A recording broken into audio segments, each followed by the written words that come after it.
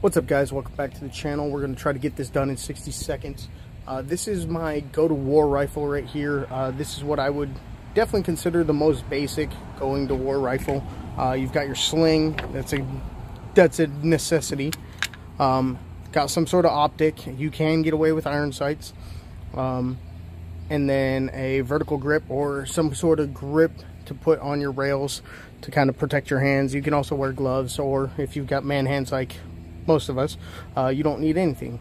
But if y'all have been keeping up with the channel, I had a Bravo Company Colt Franken build that had a ACOG with a canted red dot on it, and it was super heavy, super, I liked it. I put 5 years of effort into it, and so I really fell in love with it.